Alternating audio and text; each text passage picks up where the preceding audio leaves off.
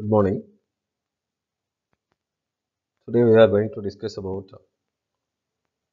the various classifications of crude drugs.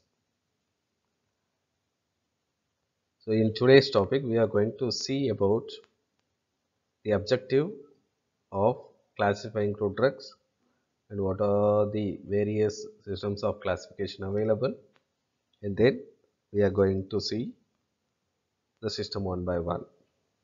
Right. So first let me enter into the objective. Why we have to classify the crude drugs? What's the need to classify the crude drug?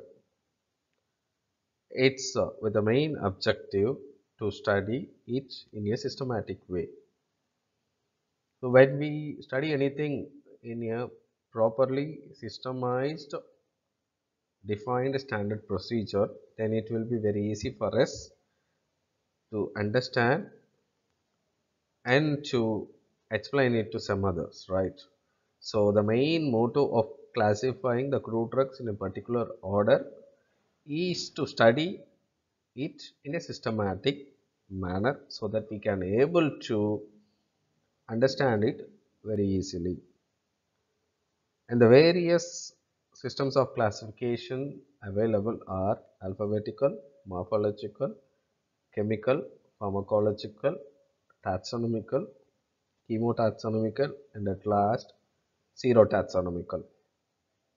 So we are going to discuss each system in an elaborative manner in the subsequent. So now we will discuss about alphabetical classification of crude drugs. So in all the systems of classification, it's a very easy and simplest classification.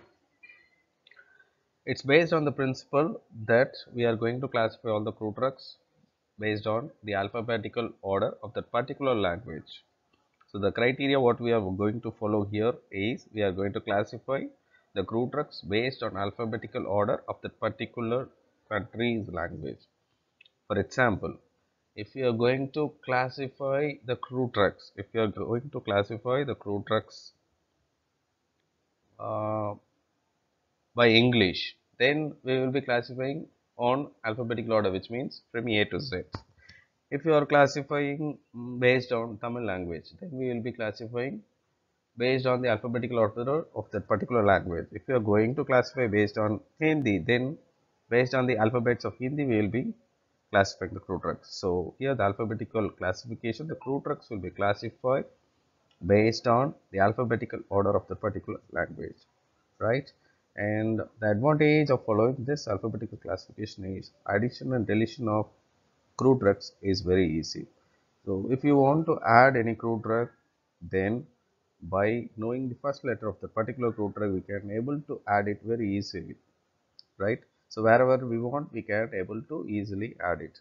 And if suppose if any crude drug's name has duplicated, if it came twice, then we can able to delete it very easily. So addition and deletion of crude drugs is very easy in this classification.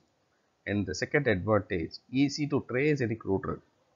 So if anybody comes and asks where is a particular crude drug is, if we know what's the first letter of that particular crude drug, we can able to trace it very easily and we can able to find it, right? So it's very easy to trace any crude drug, right?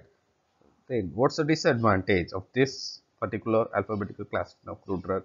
It does not give any other additional information about the crude drug.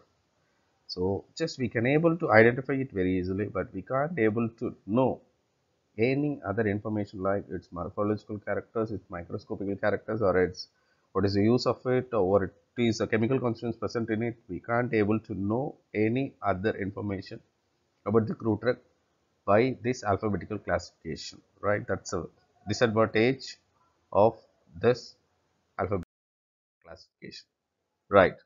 So next we are going to see some examples. For example, if you are going to classify the crude drug by using English, then we will be classifying it from A to Z, right? So we will be writing for A and crude drug, for B crude drug, like that we will be following up to Z. That's what we had told in the principle itself. So what's the language we are going to use based on the particular alphabetical order of that language, we will be classifying it, right? And is there any standard book following this classification is S. All the pharmacopoeias which are available in our world is following alphabetical system of classification. If you want, you can go to your college library and you can find it in our Indian pharmacopoeia itself. So it's classifying all the drugs based on the alphabetical order. So the drugs which are starting with the letter A will be present first, and then B, and then C. It will go like this, right? Thank you. We will see about the next Crude drug in our next class.